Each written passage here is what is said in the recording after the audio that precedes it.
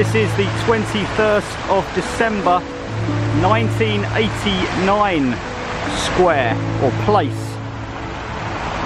This is where the revolution sprang into life here in Bucharest on that date.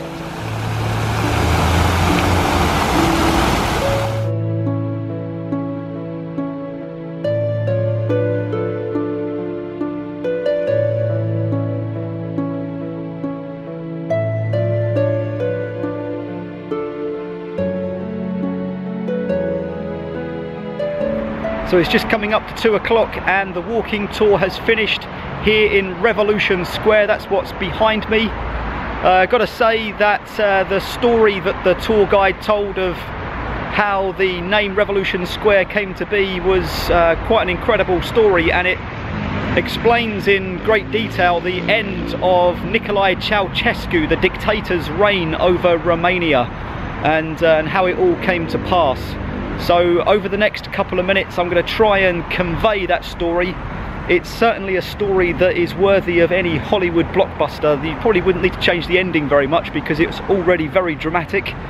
But over the next couple of minutes I'm going to try and convey the story and give you a sense of what happened here. So the first thing to know is that Nicolae Ceaușescu was the dictator here in Romania who ruled from 1965 to 1989.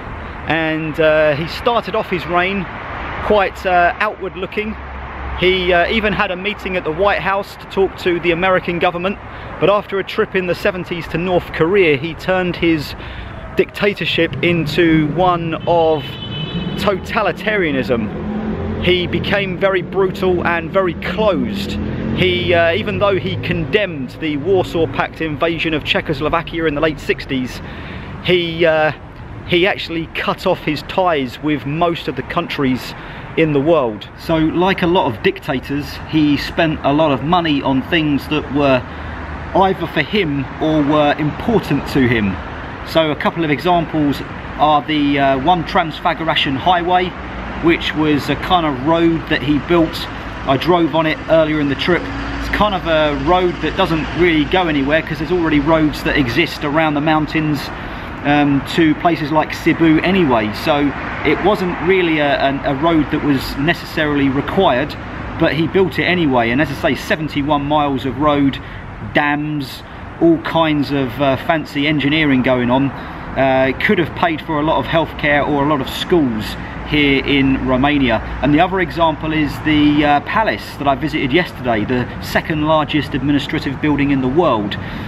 Why the Romanian government and dictatorship needed that, we'll never know. But again, it wasn't really about its usefulness, it was about the symbol of power and size. The dictator ended up making some really bad oil deals in the 1970s, and that led to more hardships because the debts had to be paid off. One of the ways he did that was by rationing food and medicine to the Romanian people, something that made him even less popular than what he was already. So with all of this going on, he needed a way to make sure that any dissent against him or his regime was punished in the most severe of ways. And he did that, as a lot of communist countries did, by using the secret police. So it turns out the secret police weren't all that secret, but then I guess that was the point of them. They were designed to strike fear into the average person. You didn't know who you could trust, you didn't know who you could speak to. And if you did say anything against the regime or against the dictatorship, there would be severe consequences. The secret police would most definitely be knocking on your door in the middle of the night, and they would definitely deal with the situation. So that's a very basic explanation of who Nicolae Ceaușescu was and why he was so unpopular here in Romania. I'm now heading over the road to the other side of the square where the former Communist Party's main headquarters were. Now, everything seemed to be going fine for Nicolae Ceaușescu right up until 1989. What happened at that point? Well, the Berlin Wall fell in Berlin, Germany in November 1989, and every dictator and communist regime in Europe started to get pretty worried by the events that were going on. So this is the former headquarters of the communist regime. Now, if we follow that story through from the Berlin Wall falling in November, in December, the middle of December, a pastor based in a little Romanian village called Timișoara started to speak out against the regime here. He started to speak out because of what was going on. He started to tell people on Hungarian television and radio shows just how backwards and repressive the regime were here in Romania. Of course, there was no free press in this country, so he couldn't really start talking to the Romanian press. And of course, because of that, nobody in Romania really knew what was going on around the rest of the world, and the rest of the world didn't really know what was going on here in Romania.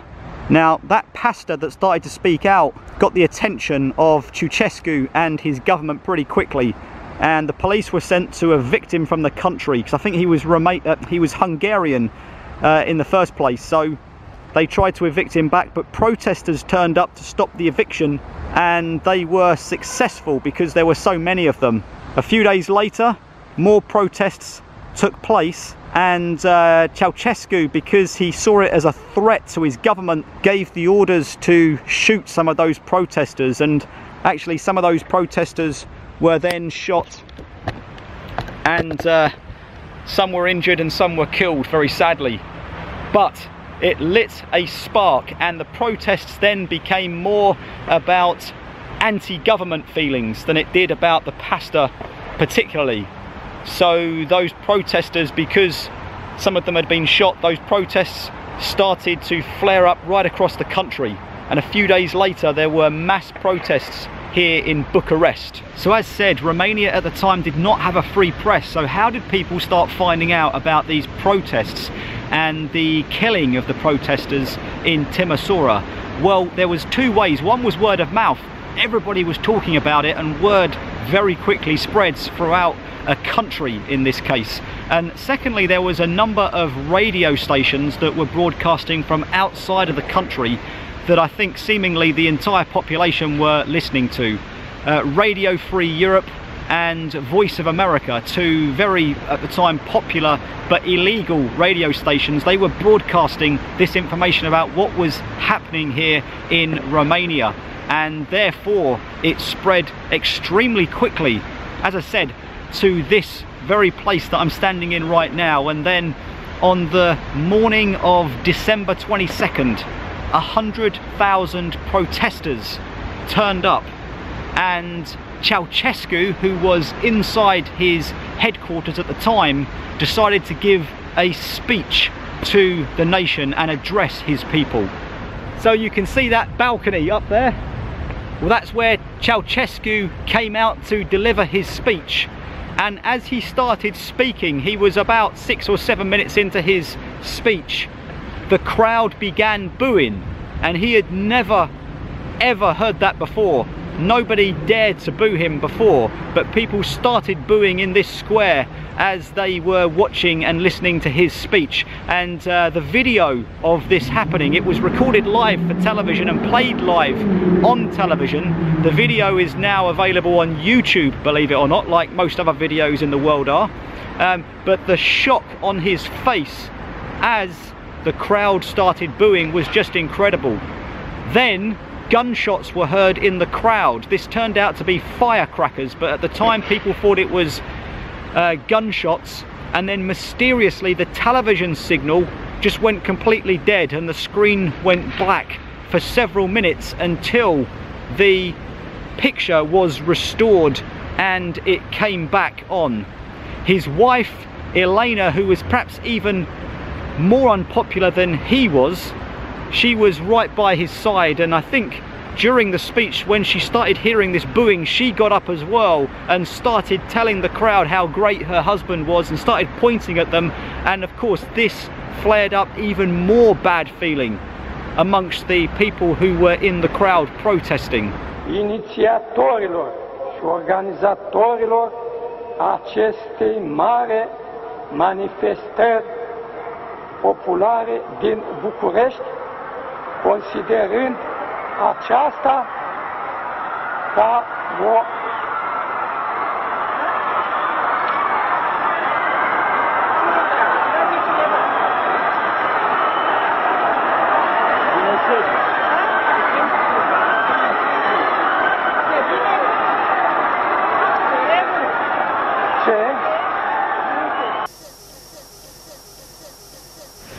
So as the crowd where I'm standing right now started to become more and more angry, he then retreated up to the roof where a white helicopter was waiting for him. He then took off with his wife in the white helicopter and flew to a small airbase just outside of Bucharest. So if that wasn't dramatic enough, just a few hours later, Ceaușescu and his wife Eleanor were captured outside of Bucharest, and they were sent to a military trial on the Christmas Day, 3 days later, Christmas Day 1989. They were found guilty at that trial of mass genocide of the Romanian people, and both were lined up against a wall outside of the military courthouse and executed by firing squad. Even more incredible is that happened live on television. So as the Romanian people were enjoying their Christmas dinner, they turned on their television set, there was Ceaușescu being executed outside of a military courthouse.